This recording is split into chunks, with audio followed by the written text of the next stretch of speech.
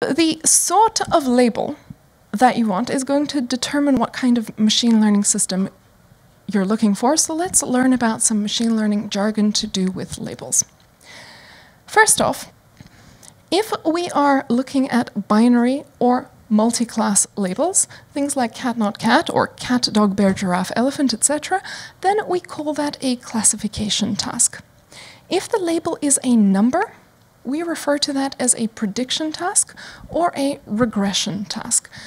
Now, I'm saddened by the use of this jargon of regression because that means all kinds of other things in all kinds of disciplines, and especially in statistics, which is far too close for comfort.